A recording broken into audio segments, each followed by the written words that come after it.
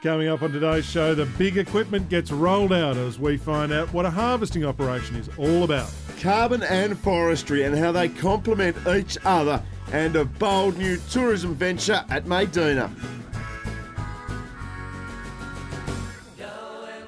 Starting with harvesting today, folks, and we have come here to the Styx Valley, Nick, where it all happens. We're going to meet the loggers and see exactly how they harvest a site. Exactly right, Andrew. This is the Styx, as you mentioned, a contentious area, and harvesting, I guess, is one of the contentious issues. Absolutely. It's the pointy end of forestry in Tasmania. So today we're looking at how they actually do it and how it's sort of evolved over the years.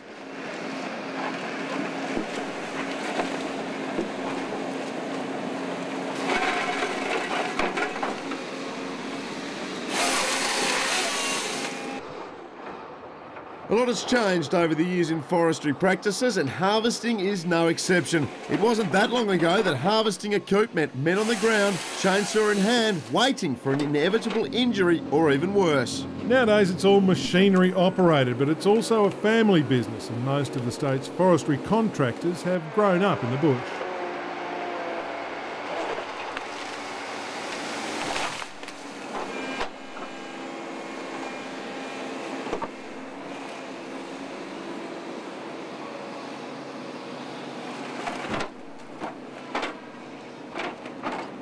As soon as I left school at 15, so 28 now. Just always come up on Saturdays with my old man and just forever really.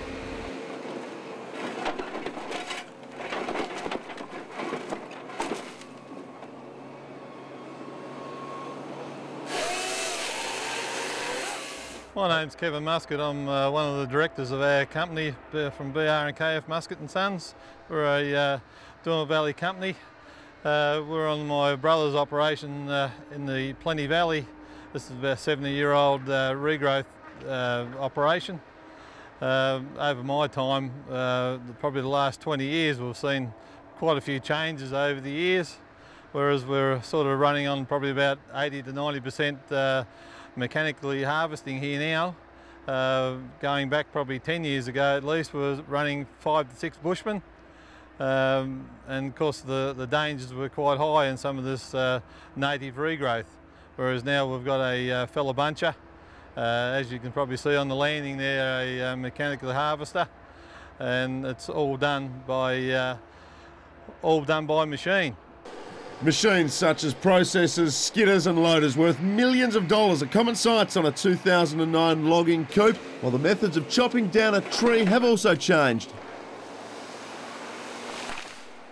So Jeff, in terms of getting people out of the bush and out of harm's way, this particular machine has kind of revolutionised the way that you operate. That's exactly right. Safety is the main issue here.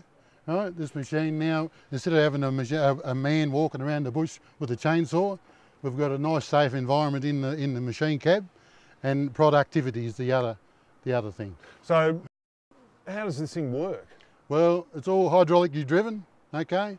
These grapples here open up. Yep. You can actually lift a tree, I suppose a tree with about 3.5 tonne in it. Yep. But you can also directional fall a tree. Yep. That's probably about 1.5 metres through it.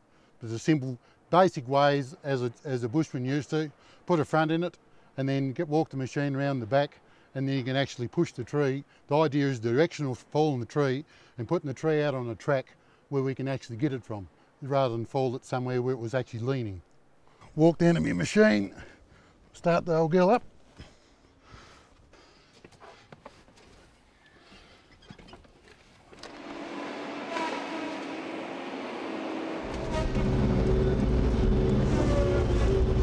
Okay. Put it back over that way.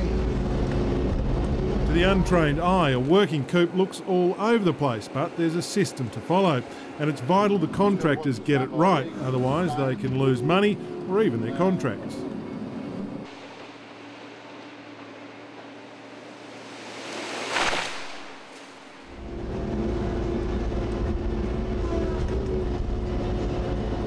This tree is only dry, it's only a real hazard if you're trying to fall it with a chainsaw, so it just breaks off like so.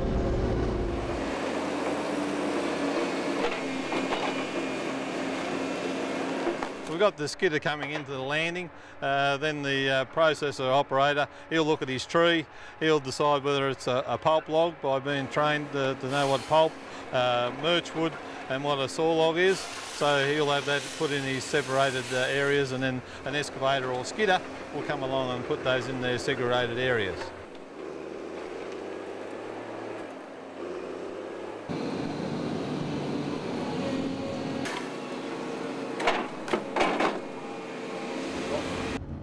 We'll get a decent one here in a minute.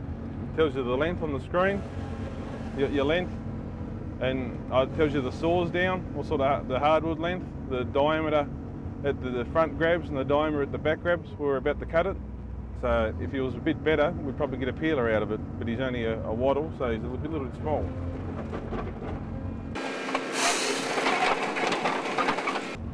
This one here's a bit flared. We'll cut him off, just another regrowth.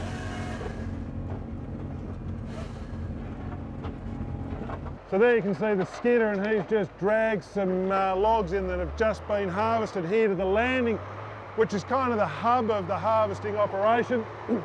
That excavator there has got a processing head on it. The operator in there makes the decision as to what grade of log it will actually be and where it will go to.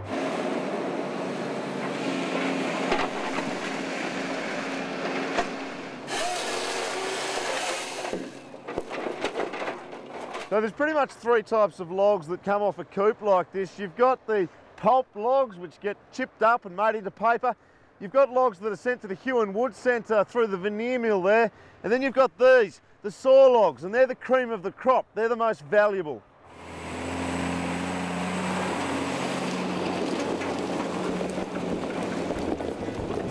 After the break, it's back to school as we learn just how to drive one of these big girls and all the planning that is part of harvesting a coupe.